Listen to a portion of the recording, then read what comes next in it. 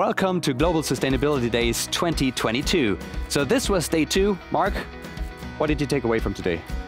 I thought today was really about implementation day, and we saw how you went from an asset to an investment through to asset owner credentials and their purpose. We then talked about that innovative data mechanism called SUSI that Thomas is rolling out. And lastly, we ended with a keynote speech that really reminded us that we have to resonate and be relevant to the future generation of voters and indeed investors. Indeed, a fascinating day. So let's check out some of the highlights.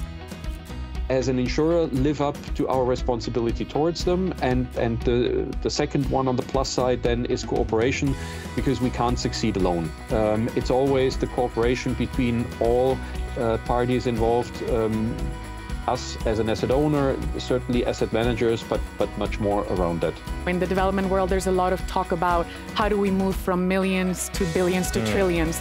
So it's really that idea. The more that we can mobilize, the more that we can really contribute and enhance the capacity of lending into these markets. The investments that we make are generating both measurable and additional positive impact.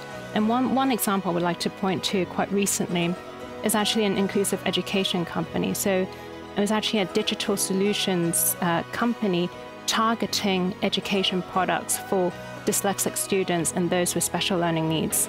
We hope we could inspire you and maybe trigger some new ideas for having an impact in the game of sustainability. So have a great rest of the day, and we hope to see you next year for the next Global Sustainability Days. Goodbye from Frankfurt. Goodbye, thank you.